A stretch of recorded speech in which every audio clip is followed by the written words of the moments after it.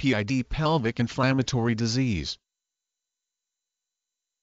PID pelvic inflammatory disease. This term is applied to women only. Pelvic inflammatory disease refers exclusively to ascending infection of the female upper genital tract, the female structures above the cervix. Pelvic inflammatory disease is the most common and serious complication of sexually transmitted diseases (STDs), aside from AIDS. Among women, the signs and symptoms of pelvic inflammatory disease include fever, foul-smelling vaginal discharge, extreme pain, including pain during intercourse, and vaginal bleeding. Pelvic inflammatory disease can scar the fallopian tubes, ovaries, related structures and lead to ectopic pregnancies, infertility, chronic pelvic pain, and other serious consequences. The infectious microorganisms in pelvic inflammatory disease migrate upward from the urethra and cervix into the upper genital tract. Many different organisms can cause pelvic inflammatory disease, but most cases are associated with gonorrhea and genital chlamydial infections,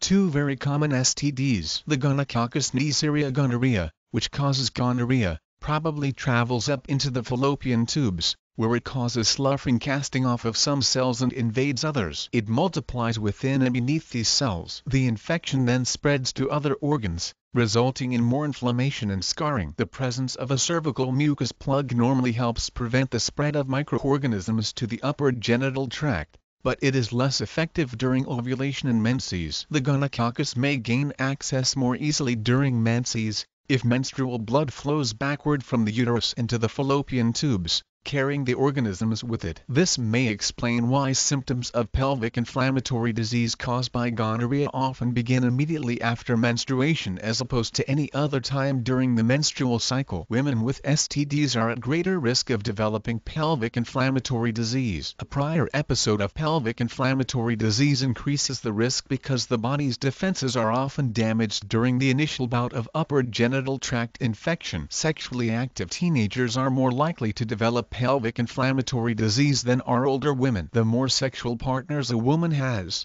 the greater is her risk of developing pelvic inflammatory disease. Women who douche once or twice a month may also be more likely to have pelvic inflammatory disease. Douching may push the microorganisms up into the upper genital tract, and it may also ease the discharge, masking the infection, so the woman delays seeking health care. The pelvic inflammatory disease diagnosis can be difficult to make. If symptoms such as lower abdominal pain are present, a physical exam may be done to determine its location. A check for abnormal vaginal or cervical discharge, as well as for evidence of cervical chlamydial infection or gonorrhea. Other tests, such as a sonogram, endometrial biopsy, or laparoscopy, may be used to distinguish between PID and other serious problems that may mimic PID.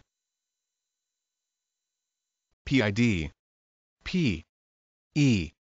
L. V. I. C. I. N. F. L. A. M.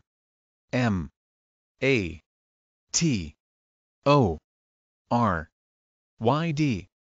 I. S. E. A. S. E. PID pelvic inflammatory disease.